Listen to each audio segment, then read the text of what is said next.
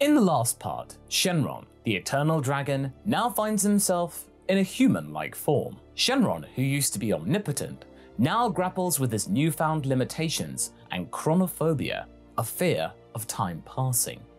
Kami, his master, entrusts him with a grave responsibility to watch over Goku and be ready to act against Piccolo if necessary. Kami warns Shenron that he's the last defense against darkness should Kami fall, placing a heavy burden on Shenron's shoulders. Shenron struggles with this duty, and his shifting identity, now being part human, no longer only Eternal Dragon. And as Shenron and Goku prepare for the 23rd World Martial Arts Tournament, Shenron conceals his true identity from Goku's friends, fearing that they might exploit his dragon powers should they know the truth for personal gain. His interactions with the group, including the likes of Bulma, Launch, Master Roshi, Krillin, Yamcha, Chiaotzu, and Tenshinhan, are awkward but humorous, as they fail to recognize him. Shenron adopts the name to them as Shen Lang, just to blend in, and it works. Now, during the tournament, Shenron faces eternal conflict and external challenges, reflecting on his dragon nature and the daunting task ahead of him. The tournament unfolds with intense battles showcasing Shenron's power and the strengths of Goku and other fighters. Shenron, again under the guise of Shen Lang, fights valiantly, but ultimately, the responsibility of stopping Piccolo finally rests on Goku's shoulders. In a dramatic turn of events, Goku defeats Piccolo but chooses to spare his life, going against everything Shenron expected, believing Goku in the potential for change and the need of a strong rival. This decision leaves Shenron, Kami, and others stunned. Kami even offers Goku the role of Guardian of Earth for this surprising act, but Goku playfully declines. The part ends with Shenron, now more human than dragon, reflecting on this altered mission, realizing he must keep an eye on Piccolo, symbolizing a new chapter in his existence, which I shall bring to you now. It had been a very surreal experience for Shenron. He was experiencing these newfound emotions and instincts that he had never had to process before.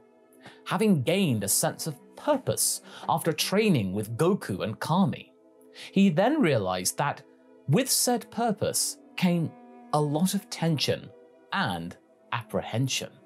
The son of King Piccolo was not what he had expected. Instead of being yet another incarnation of the devil himself, he had proven to have acquired strange mutations along the way. It was something akin to mercy that he was showing, and Goku had vowed to fight him again someday. What kind of scenario and challenge was that? Another emotion that was washing over him in that moment. It wasn't one he particularly enjoyed experiencing, something that he had grown to fear. He had felt it when King Piccolo had blasted him away back when he was a dragon. It was a feeling of anger. Anger at having been eliminated out of sheer cowardice and paranoia. Shenron cursed under his breath. The Eternal Dragon succumbing to such base drives, but he had to remember, he was not the Eternal Dragon anymore, or at least not entirely at that present moment. But then again, he had been frequently visiting the home of Goku and Chi-Chi, acting more like a human, who had since the tournament taken up residence on the plains of Mount Paozu after generous donations from the Ox King. The couple had been quite reclusive since tying the knot, but Goku had been more than happy for Shenron to spend time with them. They didn't want to ice him out. After all, he was a special being to them, and he had trained with them closely on the lookout. That, and the 4-star ball was always around, therefore pulling him in. Chi-Chi also welcomed Shenron as their guest, Goku having spilled the beans about his identity to his now wife, because no keeping secrets. Shenron wasn't at all pleased at the slip of the tongue, but Chi-Chi had vowed to keep the dragon's secret safe, in exchange for something. In exchange for Shenron not telling anyone about the fact that they were expecting soon their first child. Shenron had found the pregnancy test that she had bought at the store one day, and he was just casually waving it around in front of her face when Goku was out catching their meal for the evening. This was something she wasn't expecting a dragon to be curious about, but he was. Tell me, how does it feel to be creating life? Chi-Chi wasn't sure what to say about that. I don't know. I never thought about it that way. I'm excited to be starting a family with the man I love.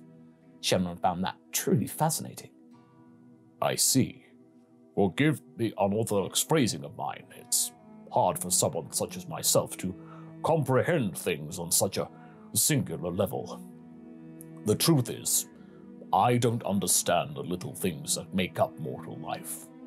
As a dragon who lived in a perpetual state of non-time, said passage of it is something that both intrigues me and frightens me. That is something I hope to glean in this form, some clarity, and a means to no longer be afraid. He placed a hand on his chest.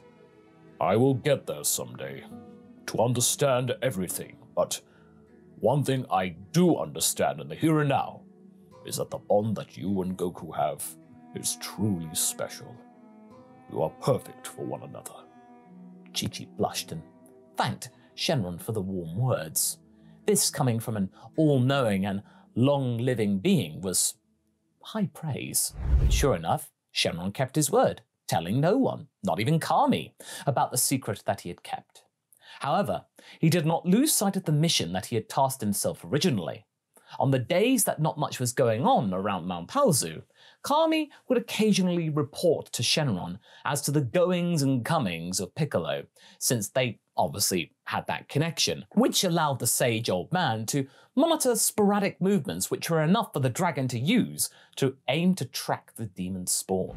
For one particular situation, Shenron committed to following Piccolo for days on end once he got the trail. Throughout all that time, Shenron was expecting the Green Man to be plotting his revenge, taking his anger out on wild animals, seeking to destroy the world government, claim it for himself and his father once more, do what the original Piccolo did. After all, this version was even stronger than the elder. He'd be even more dangerous. Goku was barely able to get out of that battle in one piece, and yet there was none of that going on. For the most part, this Piccolo spent his days and nights just meditating. It looked rather peaceful, in fact. Of course, Piccolo did spend time training physically. He was even working on some kind of technique that meant placing 2 fingers on his forehead and then charging something. But before Shenron could gather more information as to what this technique was going to be, the son of the demon spoke out. Come on out! I know you're there! Shenron was flabbergasted. How did he know he was there? No, it was a bluff. Yes, Piccolo's bluffing the sneak. No, he would just stay put and hope that whoosh! A ball of energy shot past his mane of hair and took out a nearby tree. I will not ask again. Come out! No point hiding now. Shenron gulped and stepped out into the clearing where Piccolo, who had been meditating once more, stood before him. Not about to attack, though. What do you want? Clearly something important since you've been stalking me for days. How do you know that? Said Shenron, surprised, but then it clicked. I should have been more careful. Piccolo laughed. Ha ha ha! Pathetic. For something so magical, you seriously forgot about the sensitive hearing that I and Kami possess? You did not think this through, did you? Desperation got the better of you. Do you believe everything that old man tells you? Shenron gritted his teeth, not wanting to hear any more about Kami. He launched a fierce punch in defense of his master. It connected with Piccolo's face, him taking the strike, with a smirk on that face not going away. I'm amazed at how unstable you truly are. You're supposed to be the eternal dragon after all. Shenron reeled back and was shocked. How do you know that? Come on. Shen Lang or Shen Long or whatever name you chose. The human scum may have been fooled, but not me. The son of the great Demon King Piccolo. The one who was able to snuff you into oblivion. He said that with a very wry laugh, which goaded Shenron into attacking again. Sure enough, his attacks were just being rebuffed by Piccolo, but he wasn't so weak that it meant they didn't hurt. He wasn't being trounced, Shenron. No, he could defend himself, but the desire to badly injure the other half of the Nameless Guardian was carrying him through. Piccolo then struck him back several feet, calling a halt to proceedings. Enough! He gazed at Shenron for a second. What's your end goal, Dragon? You do realize that we're in a sort of stalemate at the moment. You can't kill me without killing your grandpa. Shenron clenched his fist. And you can't kill me because you need the Dragon Balls to take over the world. Piccolo raised his brow. I don't need the Dragon Balls to do that, but I may want them somewhere down the line. So, I guess you're half right. So now what? The two looked at each other for what seemed like hours. In the end, it was the dragon that broke the silence. Do not kill any more innocent people. Piccolo looked rather quizzically at that. Too much to ask, I see, said the dragon with venom in his voice. No, inaccurate.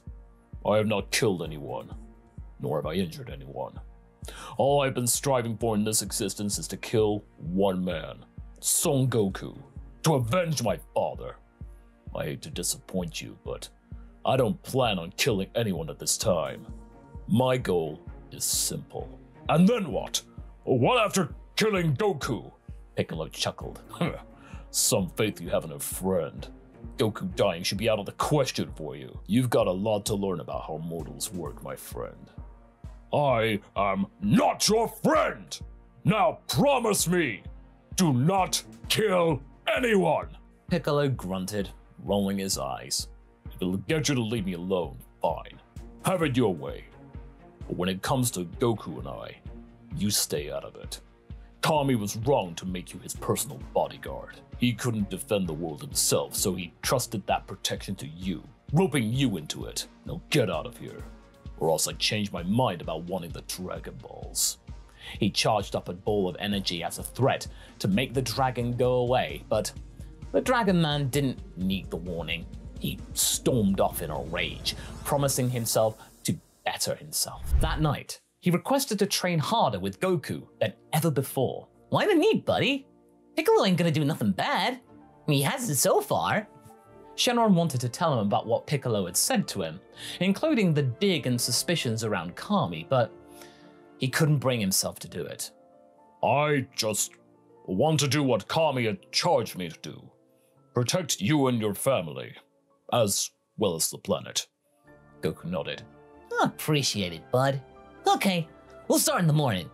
However, Shenron's assistance was required soon after. Not concerning the Dragon Balls, but more in terms of practicality and a pair of hands. Chi-Chi was giving birth to Gohan, and Shenron was very much needed to aid in the arrival of their firstborn. Shenron wanted a crash course in what creating life was all about and how mortals worked. Well, no time like the present. After a very haggard time for all concerned, including many dropped towels and almost a dropped baby, Gohan was born. Goku and Chi-Chi cradled their newborn son, Shenron looking on and using the human invention known as a camera to capture the moment. He quite liked this thing. I must say, Chi-Chi, I have learned much today about life, in great detail. Chi-Chi laughed, but in a tired fashion, still appreciating the joke. What's so funny? The dragon said, but then Goku motioned over to Shenron. Hey, come join us in the picture, will ya? Shenron looked surprised. Me? Why, Goku? 'Cause you're family. That and you're the eternal dragon. You've been a real help around here, so come on, hop in. He motioned between him and Chi-Chi. She nodded in agreement. Yes, you're part of our family now. Thank you for being here. Shenron was overwhelmed with these fangled emotions again. He set the camera up and set it to capture by itself. He nestled himself in between Chi-Chi, Goku, and now Gohan, behind the couch because he was quite tall, and smiled. Smiling. It still felt odd to him, but it was nice. This whole thing felt nice. The camera went snap, and the picture was taken. It still hangs on their fridge to this day. Shenron was beginning to understand what it meant to be human. Not through sensation, but through emotion. Would this stand him in good stead for the future? It's kind of hard to say, but he was okay with this for now. A few years later, Shenron and Goku were busy collecting wood for the fireplace in their annual collection dozens of miles away, right where the best kindling was to be found. It had been a lovely little tradition that they had acquired. Sure, they could get their lickety-split, but it was nice. But what happened next was not so nice. A twitch of negative energy they felt cracked through their minds, and they sensed something bad had happened back at the homestead. Without a moment to lose, they dropped the firewood that they had acquired, rushing back home as fast as they could to find Chi-Chi and Ox King out cold and Gohan nowhere to be seen. What had happened? Shenron immediately jumped to conclusions. Piccolo! A scoundrel! Chi-Chi shook her head. No, not him. Others. Hurry. Go get our baby boy back. She fell unconscious once more. Goku and Shenron looked to each other and nodded. Let's go, said Goku with authority. And with that, the pair flew to the last place that they could sense Gohan's energy. And that's where we're going to be leaving things for right now.